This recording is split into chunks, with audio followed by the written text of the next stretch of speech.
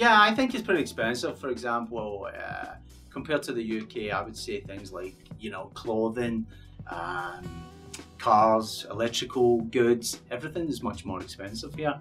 Things like your renting a property, probably cheaper than living in the UK or the States. Buying a house, again, I would say it's less expensive than what I'd be used to in the UK. But just day-to-day living, yeah, I think it's not everything is cheap in Costa Rica. Maybe dining out is pretty affordable in most cases. And it's changed a lot. When I first came here, I remember I used to come on vacation and just think, wow, it's so cheap here. I'd live like a king. That's not the case anymore.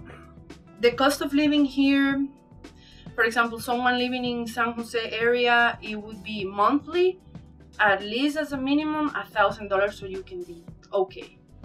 Yeah. I mean, if you have a roommate and if you find a good spot, I want to say like utilities, you know, internet, water, electricity, phone, plus rent, probably run you about anywhere from $400 to $600 if you're living with like roommates. If you're living by yourself, then probably bump up to like $900 per month for a decent spot.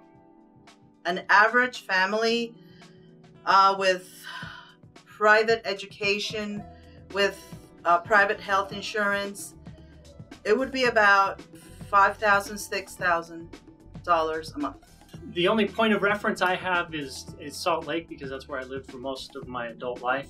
It's more expensive. Costa Rica is more expensive for my lifestyle. I think one of the biggest expenses here is anything that comes in from the outside. Vehicles are really expensive. Driving a car here is expensive. You can plan on spending at least 30 to 40% more than what you would spend in the United States for a car. The Costa Rican roads are really hard on the vehicle, so you really got to look out for what you're going to buy. And then, you know, driving here is relatively expensive. I actually filled up my motorcycle, because I drive a motorcycle because of the cost of stuff. Motorcycle uses less fuel, but by the same token, gas is about $4 a gallon right now. But it's not everywhere that you get 80-degree weather year-round, and it's not everywhere where you can have wonderful experiences all around the country. You know, within 3-4 hours, I can be at any kind of a beach and any kind of even in the mountains and any kind of environment, and enjoy the beauties of this earth.